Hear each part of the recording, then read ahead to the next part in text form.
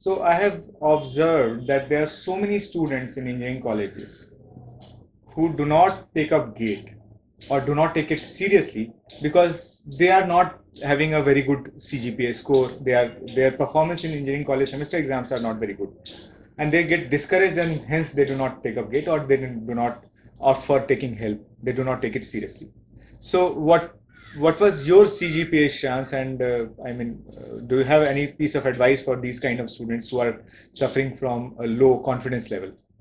Actually, I also had a very less CGPA. Oh, really? Mine was just 6.5, so I barely crossed the cutoffs for these institutes. Oh, Yeah, and people should not get discouraged about these things.